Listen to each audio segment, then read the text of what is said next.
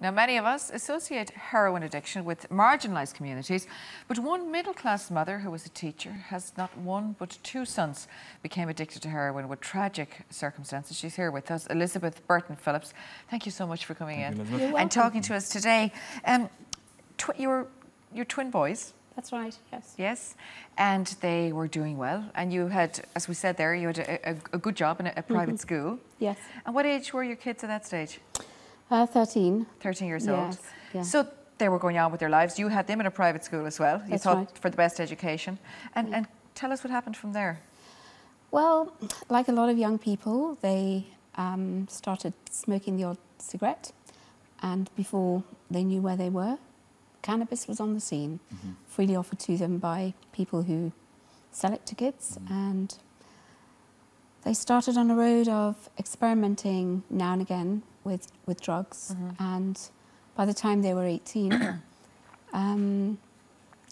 they were offered a heroin spliff and accepted it. When did you realise that there was a problem there? Did you see any of the signs beforehand with the cannabis and stuff like that? No. No. That's one of the things that I would say is really very important, and I would want to alert your viewers to noticing what the signs are, because I didn't know any of the signs of drugs. Because you didn't know anything about drugs? I didn't know anything about drugs. But also you're thinking the kids are going to a private school. Yes. It's a good school. Surely to God there's nothing like that there. Absolutely, that's right. And what I've learned, of course, is that drug addiction cuts across all stratas of society, and I certainly knew when I was teaching, and I actually used to teach what I call paper drug education, and I used to associate it with somebody else, but I never knew who that somebody else was. There was no face with it. No, yeah. But it certainly didn't connect with my life and the teaching work that I did. Were the boys... did they hang around with the same kind of groups? Because they were twins, they were at the same age, obviously. Yes.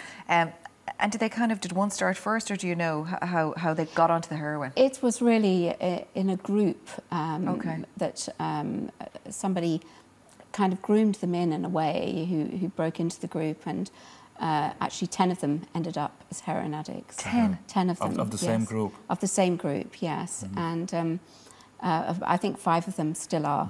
All these years on now, yes. Yeah. How long were they on heroin before you realised, Elizabeth? You start to realise very quickly when they lose jobs, their personalities change, they become secretive, they start But you could to be saying to steal. yourself, this is like any ordinary teenager, because we were all like that at some stage. Yes, except they begin to have what I call the face of addiction, which is a very ill face. Can we show the first photo of the two guys here, and then show the later photos? Here they are. What age were they there? This photograph was taken just before actually on their 27th birthday, and both of them were at that point many years into heroin addiction, but trying to get themselves off it. Working with the doctors on what's known as a Subutex program. Let's take a look at the next shot here.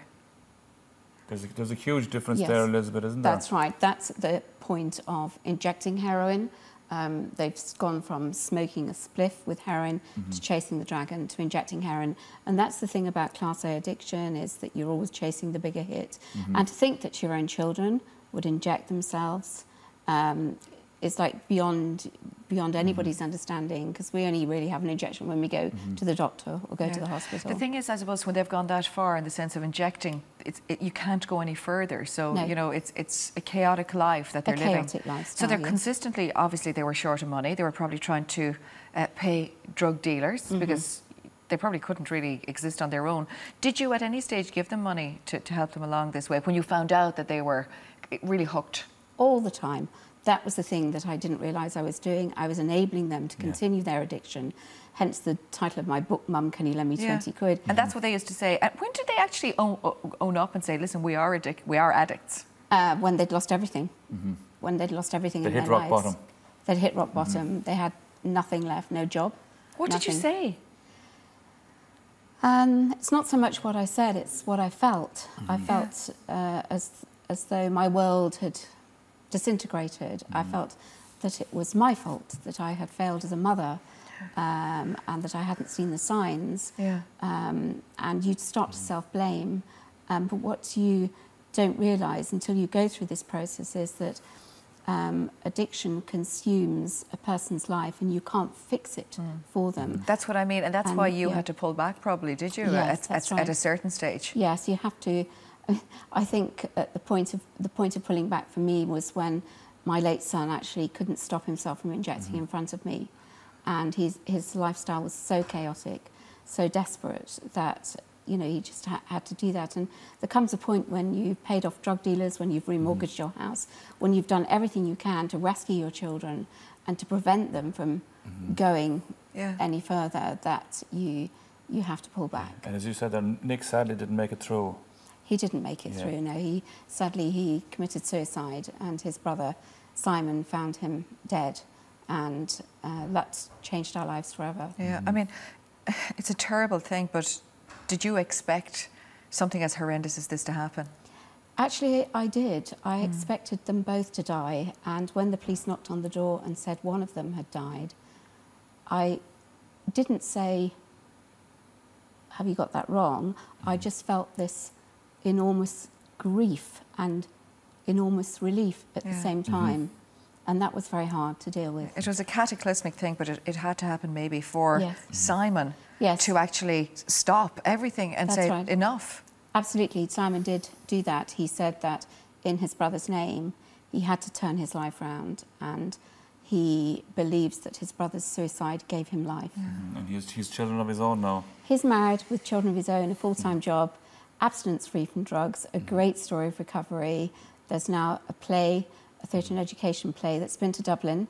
Yeah, this is about the book, though. This is about your book, Yes, this has been adapted from the book, and we were so privileged to be invited to perform at I believe you're coming back to Ireland as well, aren't you? Yes, yes, I believe we are. We are coming back, hopefully, to meet some of the prison governors. And the play, basically, would it kind of just send out messages to moms and dads out there to just have a look at this? If you see any of these signs, is there a bit of education thrown into it as well? There's more than education into it. It's absolutely adapted from the book. So it shows the most important thing about it is it shows the impact on the families, the ripple effect on the families, the pain that the parents go through, the desperation that they go through, the desire to do anything they can to make their children well.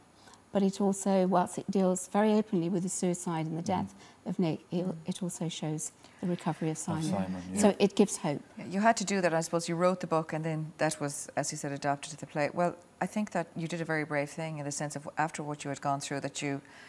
do you feel in some way that writing the book helped you yourself as a mother as well to understand it a bit better? Absolutely. I'm a teacher by profession, and writing it down was very therapeutic. And it was almost like an exorcism of the heroin from the system. And then we set up the charity in my son's memory to support families who are affected by addiction. Elizabeth, thank you very so much for coming in and telling your story today. Yeah, absolutely. A dreadful story, but I suppose, you know, happiness at the end of it in some way. Yes, I mean, I do know that there is a very good support network, the Irish Family Support Network. We're actually just going to tell people about that now, because if people have been affected by heroin or in their family or any other drugs, as Elizabeth said, you can call Drug Fam, and that's your organisation in the UK, but they take calls from here as well, and that's 0044 300 888 3853. We'll put that on our Facebook page. Or here in Ireland, you can contact the National Family Support Network, and their website is fsn.ie. Thanks. Thank you. Elizabeth, thank you very much again for being with us.